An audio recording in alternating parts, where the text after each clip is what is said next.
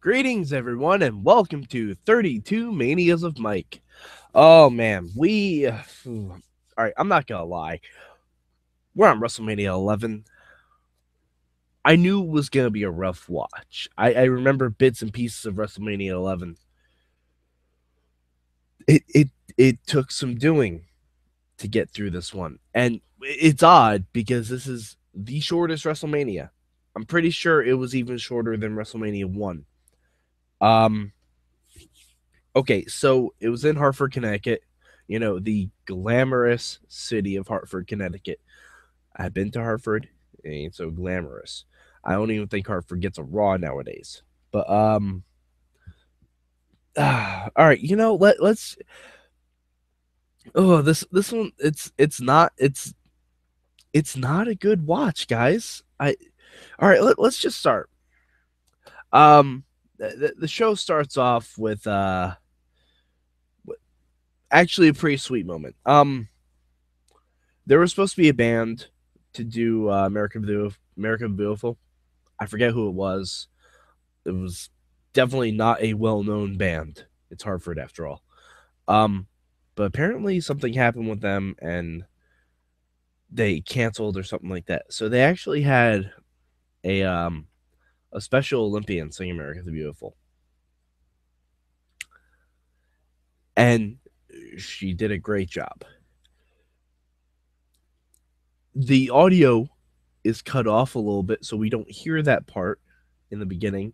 But I actually looked it up, and I'm like, oh, it's a Special Olympics skit because it sounds like I thought it was a professional singer or something like that. And I'm like, oh, this is awful.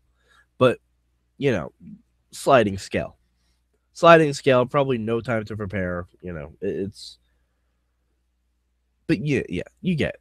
Anyway, moving on. The first match. By the way, before we even get to the matches, this WrestleMania has too many celebrities in it. It's got too many celebrities in it. It really does. There's Lawrence Taylor and all of his ragtag bunch of NFL miscreants.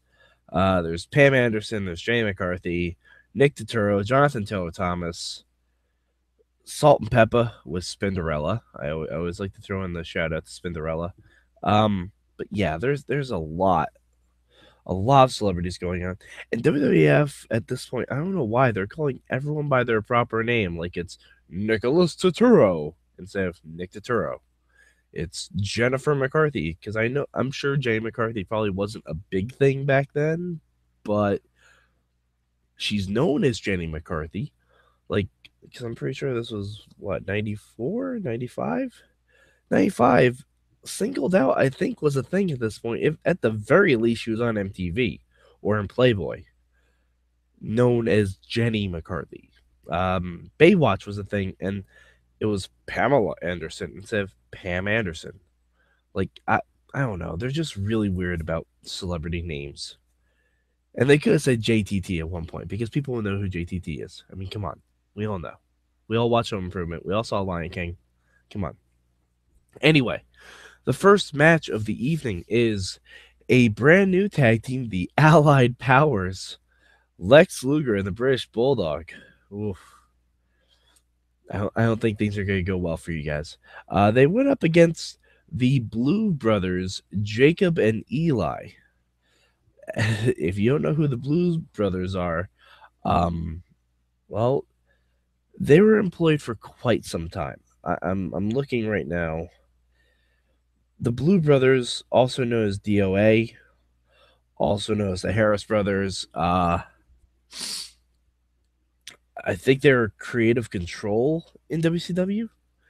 But yeah, the Blue Brothers, they're not good. They're led by Uncle Zebekiah, who, if you don't know, is Zeb Coulter. Um, Luger and Bulldog win pretty handily. Like I said, this only has 7 matches on it, you guys. It is a short Mania. You know what? This felt like Raw. And if you've watched any Raw wrap ups recently, you know how I feel about Raw. Uh, but yeah. Then we had the Intercontinental title match. The Razor Ramon with the 1-2-3 Kid going up against Jeff Jarrett with the Roadie. And With as few matches as we had on this card, you'd think they'd all have clean finishes. Nope. We didn't want to switch the title off Jeff Jarrett, but we have to protect Razor Ramon. So Razor wins via outside interference disqualification. I mean, it's an okay match. As okay as Jeff Jarrett matches can be, but I mean, it's just nothing. Like, this WrestleMania is a one match card. Being fully honest, it is a one match card. The match is LT versus Bam Bam Bigelow. That's it. That's all people cared about at this Mania. The next match, the third match on the card, The Undertaker. This one actually has a pretty cool story to it. The Undertaker is looking to get his urn back by going up against the $1 Million Corporation's King Kong Bundy. And this is kind of there's one kind of cool thing about this is that this was during the baseball strike, so they actually had a baseball umpire as a special guest referee, which I don't think has ever been done before. I think it's probably just Vince McMahon trying to stick it to Major League Baseball. Pretty sure that's what was happening here. But The Undertaker versus King Kong Bundy, you know what happens. Taker wins. But he doesn't get his urn back. Paul Bearer has it for a point, and then Kama knocks down Paul Bearer, takes the urn, and as we know later, he melts it down to a big gold chain, which is, I think they just wanted to get rid of the big urn that had the light in it from the Undertaker versus Undertaker match at SummerSlam. I'm pretty sure that's probably what the gimmick was here. But yeah, Taker adds another notch to his streak, and he's up to 3, I believe. No, 4. 4. Excuse me, he's 4-0. But the next match might be my favorite match on the card just because of who's in it. It's Owen Hart and a mystery partner going up against the Smoking Guns, Billy and Bart. Now, Owen's mystery partner, I remember being a kid. I'm like, oh, I really want Owen to get these titles. I really want Owen to get these titles. And I didn't know who his mystery partner was going to be. And out comes Yoko fucking Zuna. And, I mean, Yokozuna, come on. Bret Hart was barely able to beat him. Of course, Yokozuna's going to squash the Guns. And he does. And Yokozuna and Owen Hart become the new tag team champions. Awesome. I love seeing tag title match at WrestleMania have a finish, and especially a title change. Doesn't happen very often. But this next match, oh boy, it has all the makings of being something fun. It's an I Quit match. It has Rowdy Piper as a special guest referee. It's Psycho Bob Backlund against Bret Hart. And man, is it just boring.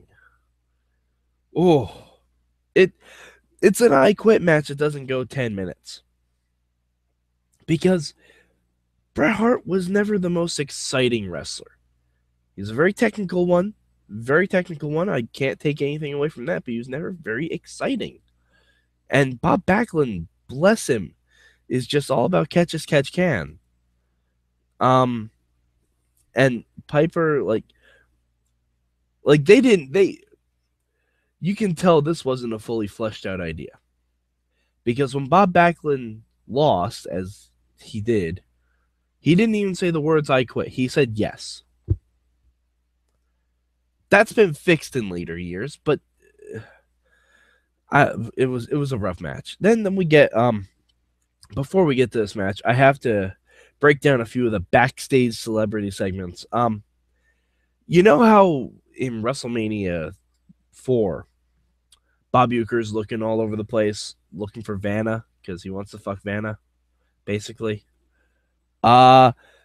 Let's transplant that to 1995, and Nick Turturro doesn't want to bang Pam Anderson. He just wants to find her because he wants to interview her, and he can't find Pamela Anderson. Can't find her anywhere. There's literally 3 segments about him not being able to find Pam Anderson. He did find Jonathan Taylor Thomas playing chess with Bob Backlund, in the back. That's actually a pretty amazing segment. If you want to see, I'll say the best part of WrestleMania 11, find Jonathan Taylor Thomas playing chess with Bob Backlund. It's a good segment. It's a good segment. But yeah, so moving on, we get to the title match because Pam Anderson was supposed to accompany Shawn Michaels and Sid out to the ring, but no one can find her. So Shawn comes out with Jenny McCarthy instead. And then Diesel comes out. He gets a little shattered glass entrance, which is kind of cool. And then he calls out Pamela Anderson. And Shawn and Diesel have a match. Bless their hearts, they are trying. They know that this show has not gone well. There's been a lot of audio issues. There's a lot of technical goof ups and stuff like that. There are so many cameramen outside the ring for this match. Shawn and Diesel try to push them out of the way because they're trying to have a match. These guys are interfering with the matches. But Shawn is selling his ass off. He's really putting in the effort.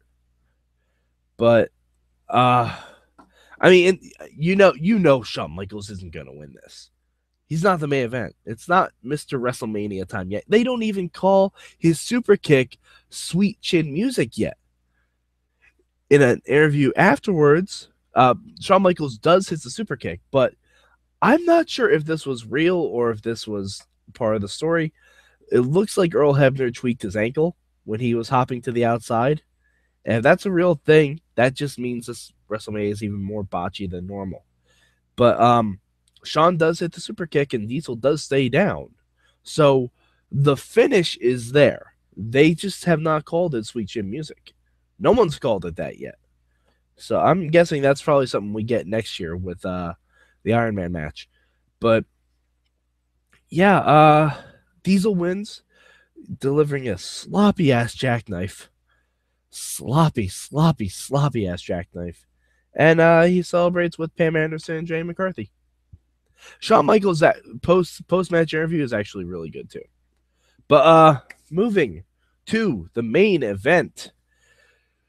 Oh man, and I'm not sure if they thought they were pressed for time because the entire $1 Million Corporation, everyone runs out. I mean, maybe they're trying to treat it like a football game where everyone's running through a tunnel. I don't know what the deal is, but everyone was running out, even Ted DiBiase. Ted DiBiase shouldn't run when he's in his suit attire and everything. But Lawrence Taylor gets sung out to the ring by Salt and Pepper. He has Ken Norton Jr. with him, Chris Spielman, Carl Banks, Ricky Jackson. I know one of those guys, but he also has Reggie White with him, who everyone knows who Reggie White is, and future Four Horsemen member Steve Mongo McMichael. That's right. Steve Mongo McMichael made his professional wrestling debut at WrestleMania 11. Good for him. But yeah, if you've never seen this match, it's definitely an interesting watch. I'm not going to say it's the best celebrity performance at WrestleMania. I still think at this point that goes to Mr. T. But LT really busts his ass. I give him all the credit in the world. He delivers a semi jackknife powerbomb to Bam Bam Bigelow. He delivers a suplex. I gotta say the second rope forearm is pretty awesome. But I don't know. It's a fun match. Bam Bam is really, really busting his ass. He was really, really trying hard. I think he knows this is probably the only time he's ever going to main event WrestleMania. And it's actually his last WrestleMania, too, if I remember correctly. But yeah, Lawrence Taylor obviously wins, as you would expect. It's a celebrity match. But yeah, overall, this WrestleMania, not stellar.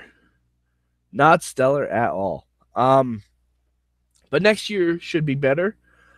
I don't remember a lot of the other matches besides the Iron Man match, but I guess we'll see when I get to it. I forget where that one's from. I think I want to say Anaheim. I'm not entirely sure on that, but we'll check when I watch WrestleMania 12. So, I've been Mad Mike. If you have any differing opinions about WrestleMania 11, Feel free to hit me up on Twitter at MadMike4883. Hit up at Mayhem Show with the hashtag MM. Leave some comments down here in the YouTube, or hit us up on Facebook. All right, so for Mad Mike, I'm Mad Mike, and this has been 32 Manias with Mike.